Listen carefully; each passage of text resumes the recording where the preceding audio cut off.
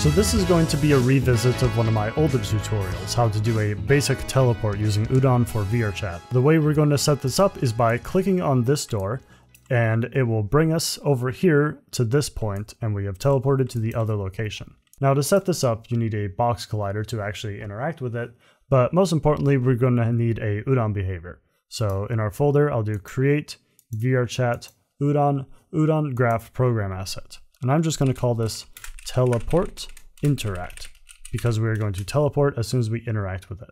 On this door that I have the collider on, we'll go add component Udon behavior, and we'll just drop the new Udon behavior into that slot right there. We can press open Udon Graph and we can start editing it here. So the first thing that we're going to need is a position that we are going to teleport to.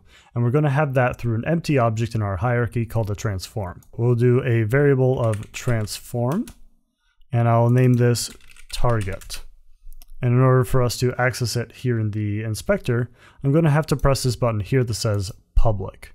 Once we've done that, we can hit compile, and you'll see we have a new slot here that says target self-transform. This is because it defaults to calling itself instead of something else in the scene, so we need to actually make that object. I'm going to right click on doorway, do create empty. I'm going to call this target and position this right over here where we want to actually teleport to, with the blue arrow being forward using the local rotation up here. We can position this in such a way that we can actually rotate the player when we teleport as well. So on our door, I'm just going to drag target into this slot and go back to editing our graph. In our graph, we're going to teleport when we interact with the door, so we're going to need the interact event.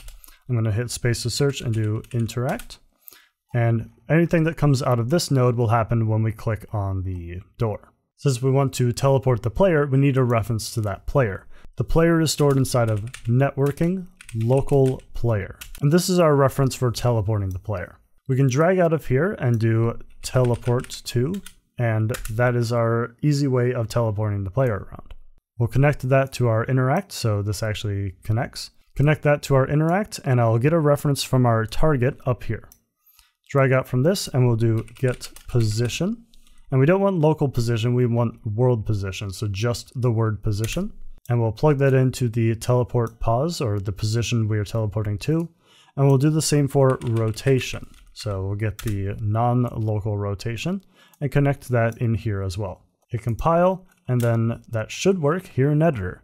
So using CyanEmu, which I imported previously, we can just hit play, and everything is going to compile, everything is going to set up, and then the scene will load up and we can actually test everything here in editor. Now that Unity's booted up, I can hit close, and I can come up to our door and press it to teleport to the other side. So this works in game as well, but we need to be able to get back from over there. Normally we could just duplicate this door and rotate it, but I'm also going to use this as an opportunity to show off how you do this in Udon Sharp. So I'm going to delete the Udon behavior here, and we're going to create a new USharp script here in our folder.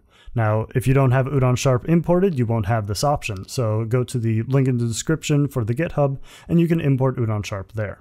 I'm going to call this teleport interact sharp so that I don't have two files with the same name. We have to wait and let Unity compile this new script so that we can start editing it. If we go to our door, I'll just drag the C# script onto it and hit convert to Udon behavior. This basically is the easy way of dragging the green one into it without needing to go add component Udon behavior and then putting it in. To edit it, just double click the C# script, and this will open in Visual Studio or whatever else you have.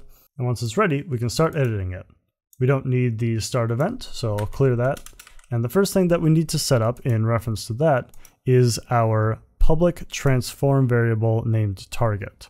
So we'll start out by just typing public transform target and semicolon to end the line.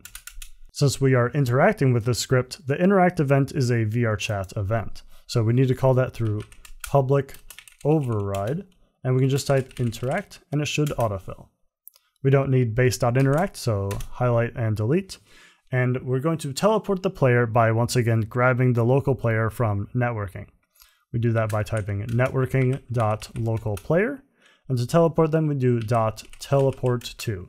This is a function, so we have a parenthesis at the end that we pass it the different values. We'll do target.position, and target.rotation, and end the line with a semicolon. This allows us to, once again, teleport the local player to the position and rotation of this target.